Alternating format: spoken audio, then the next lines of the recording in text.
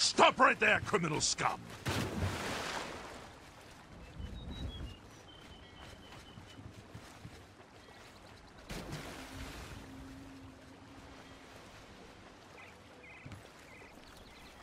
Can I help you?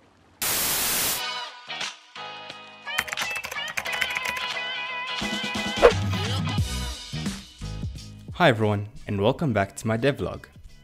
If you're new here, I post videos logging the progress of the new third-person looter-shooter mobile game I'm developing called N.E.S.T, so consider subscribing to follow along. In this video, I'll showcase the progress I made and then go into how I designed my advanced enemy AI. I started off by finalizing the design for the menu and then implemented each section's functionality. For the settings panel, this meant ensuring each adjustment updated the player's preferences and also allowed players to customize their in-game layouts from the base camp. I then created a system for the store panel, which uses scriptable objects to easily add in-app and in-game purchases. I can then quickly update the contents of the store by dragging and dropping created purchases into their relevant databases. Lastly, I designed the profile panel to display the player's experience, statistics, and achievements, which also make use of scriptable objects. The reason why I needed to include the option to log in via Google is because Apple actually insisted on this for the first mobile game I published, in order to allow players to transfer their progress over to different devices.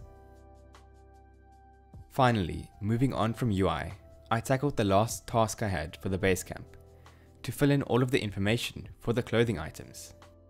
This included the gender and disabled character parts, but most importantly, the names, which took hours of Googling to complete. And even after a week, I'm still being haunted by Big Brother. Now that the base camp was pretty much complete, I needed to add a stage between it and the actual game, a loading screen. For this, I decided to create a separate scene specifically used for loading, which executes in the following order. It begins by fading to black on the current scene, and then fades in on the loading screen. A random hint and background image are selected, and the process begins to asynchronously load the targeted scene. Once loaded, the loading screen fades to black, and the next scene fades in. Now, because loading between scenes is an integral part of most games, I've included a link to download my loading manager script in the description. Also, I've made it so that absolutely no additional setup is required. Just chuck it into your project folder and run this command to fade to a new scene. Now it was finally time to start working on the AI for the enemies in my game. What's that, you say? I've already done that? Well, yes, but actually no. That was a hacked-together solution, which used enums and switch statements. And whenever I looked at that dirty code, it made me feel like taking a shower. Now, don't get me wrong. While this might be a suitable approach for a smaller game, it's generally better to either use a behavior tree, or in my case, a finite state-machine. Without much thought, I did the reasonable thing and created my own state machine using interfaces. However, after looking around at other implementations, I came across Unity's pluggable AI solution, which uses scriptable objects, and you know how much I like those. While these both achieved the goal of organizing my code much better, it still felt wrong handling animations separately, because in all of my cases, an animation was tied to a particular state. In some cases, state changes were even dependent on when an animation ended, and this meant having to add animation events at the end of each animation.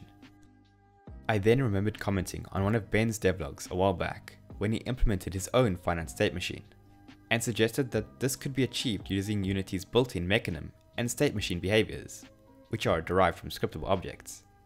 I had never personally attempted this before, but knew it was possible because of an article I read which discussed this repurposing of Unity's animator.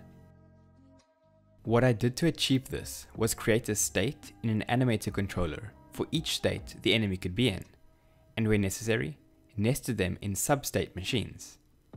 I then connected these states via transitions, and finally attached state machine behaviors to each state with the same name as it.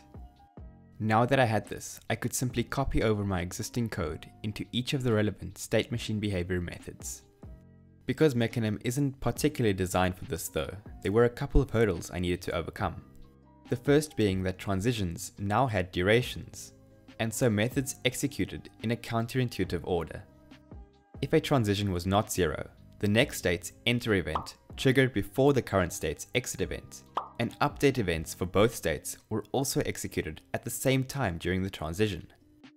This was easily fixed though by inheriting from the scene-linked state-machine behavior script, which a Unity staff member had shared on the forums. Another issue is that sub-state machines work very strangely, because they clone over their behaviors to each of their nested states. I still need to look into a workaround for that, but right now it doesn't really affect me. For all intensive purposes though, this solution has worked out for me, but I'm still learning and would love to hear what you all came up with for your own games, so make sure to leave a comment below. But that's gonna do it for this video. If you enjoyed or learned something, make sure to smash that like button and subscribe to follow along on the development of this game. Anyway, thanks so much for watching, and I'll see you in the next one. Take care.